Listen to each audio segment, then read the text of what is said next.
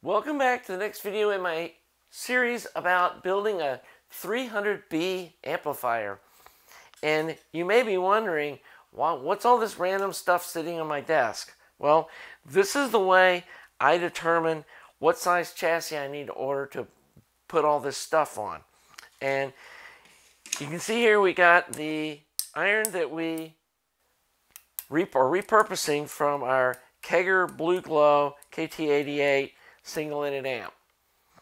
We got our 200 milliamp transformer, 375 volt 0, 375 volt.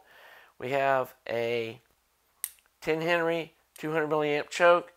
We got two 5K 25 watt output transformers, and I think this iron will actually work well with a 300B, at least to start with. In the future, we may try some ISO tangos or some Electroprint higher end output transformers, but those were going to be about $500, and it felt like, at least to start with, let's try what we have and see what it sounds like. So we've kind of laid this out in a way that very similar to how I did my Blue Glow amp, and I really like this layout where you have all the AC and rectification on one end of the amplifier, away from where all of the audio signal stuff is happening. So we're going to do that again, and like I said in my earlier video, this transformer needs to be at 90 degrees to these output transformers. And if you look at the schematic, the flow of the electricity, the AC would come in here, would go through the transformer, then the next thing in the chain is this rectifier, and then the choke. So this kind of flows with that, and as the power goes towards the front, it gets cleaner as we go. There'll be a big capacitor right in here. There'll be another capacitor right in this area. And then you'll see later in my power layout, I'm going to do what I'm calling a hybrid split rail power supply, that the two tubes will share the transformer, the rectifier, and this first choke. But after the power leaves this choke, it goes through two smaller chokes that each have a large 250U reservoir capacitor, and that will help isolate each transformer and tube from each other, that they'll be drawing their power through their own choke and off of their own reservoir capacitor, which should help it act more like monoblocks, but avoid the expense of having to have two transformers and two big chokes. So now that I've decided I like this layout, I got my tape measure out, and that's 17 inches and that's 12 inches. And I think to make this amp any smaller footprint than that would end up crowding things too much, considering all the parts that I need to put in this thing and how large these transformers are.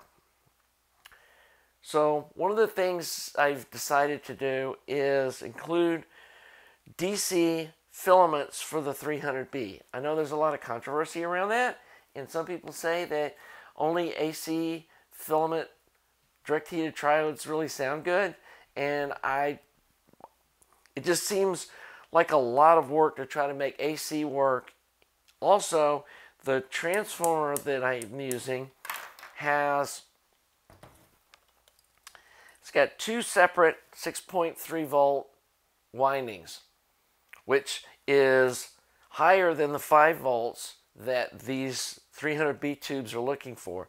So I would need to do some sort of voltage adjustment, and I'm not sure that just doing a resistor would protect the tubes from being overvolted on startup. And so I plan on setting these up with individual rectifiers in this area right here between this and this, between this transformer and these outputs, and then run the DC over to each tube, and then have a 5-volt regulator bolted to the underside of the chassis as a heat sink close to the tubes to eliminate any inductance between the voltage regulator and the tube filament that we're going to be powering. The other thing that I want to do is isolate the filament AC that's used for the driver tube from the output tube. So I've ordered a small 6.3 volt, 1.2 amp filament transformer that's going to get bolted right here in this area next to the rectifier. And then those filament wiring will be run in the corner, around, and then over, and then up to the 2 tubes here. And that will keep the AC that's being run around here away from the signal, which I'm going to be reusing this little wiring setup here that has the RCA jacks through shielded cable to this audio note potentiometer, and it'll be coming over the 2 signal tubes. And so the heater stuff's going to be going in this direction away from it. And also will be, if you think about it in 3D, that the signal stuff is going to be in the bottom of the amplifier, and this AC will be in the top upper corner of the amplifier, so it's even further distanced from each other. The other thing that I decided to do was to use a 2-inch tall chassis. I think that's going to be tall enough to fit everything in here. And the Blue Glow amp I built was a 3-inch deep one, and it just didn't look as good to me. I'm going to switch out to this other chassis that I was considering and show you why I decided not to use it. Okay, so here's a chassis I picked up that I've been looking for a project to do with it, and I was thinking that this 300B was perfect for it. This is a really nice chassis. It has came with this already installed. It's got a nice bottom plate that's ventilated. It's got the top plate's aluminum with the sides are steel. Nice thick aluminum top. It bolts down so that this top can be changed out when if you decide to do a different amplifier with it, so you can repurpose the chassis. The only problem when I started looking at laying all this out, if you look at this, like this is a 17-inch wide chassis, but because of the way this step is made that this plate bolts to, you really lose like an inch on each side of available space to like mount things to. So then the chassis ends up being 15 inches wide instead of 17. And then when I started like putting these parts in, like if I set that transformer there, and then I set this one here with enough room for the screws to fit in,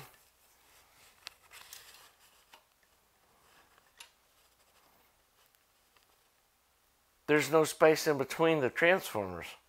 And I know that inductance falls off with like the square of distance. So even a few millimeters of distance between the power transformer and the output transformer can help reduce inducted hum between the two. And this limits how space here where I can put a regulator, and then the same thing in the front here.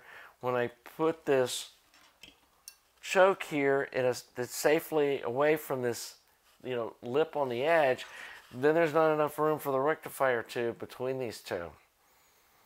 And so, as much as I wanted to use this chassis for this project, I realized that just a regular Hammond steel chassis allows the transformers to be mounted all the way in the corner. And like this one can be mounted all the way in the corner over here. And that by being able to be mounted over in the corners creates a lot bigger space here between these transformers and just gives me more working room. So I ordered a 17 by 12 by 2-inch chassis to mount all this stuff on. So next I want to show you an issue I had with this EdCore power transformer and how I resolved it. When I put my Blue Glow amp together, this transformer had a pretty loud hum to it, and it wasn't as much physically out of the transformer itself, it's that it was vibrating the top of the chassis, making it make noise like sort of like a guitar does, you know, with the body of the guitar vibrating to the strings, making the noise. And so, you know, I tried a couple of different solutions that people had online about like driving wedges between the core and the windings, and that really didn't change anything. And so my solution, I got these little rubber insulating feet that bolt in from the top and have a nut, a stud with a nut to attach it to the chassis, and these rubber insulators totally got rid of the noise. The other thing I wanted to show you too was one of the things that I read in several different places of concern with a metal chassis was the inductance that happens between the core of the power transformer and the output transformer. And so to try to help block that, I installed this piece right here, which is a piece of copper clad circuit board with the copper on the top side towards the transformer that I painted black, and I'm going to paint the bottom of this black just in case you do see it. And then with these little feet that are acting as a standoff, you're distancing the transformer from the metal chassis, which, as I said earlier, the inductance goes away with the square of the distance. So having that piece of copper underneath the transformer with it spaced off from the chassis should eliminate any possibility of inductance through the top of the steel chassis to the other transformers in the amplifier. Plus, as I said, it got rid of the hum that this amplifier had in it. I'm probably not going to revisit how to drill holes, that sort of thing, since we did that in the previous video, and I'll just link to the previous video where I showed how to punch holes in the chassis and mount different components and that sort of thing for people that have never done this before and are jumping into this video series.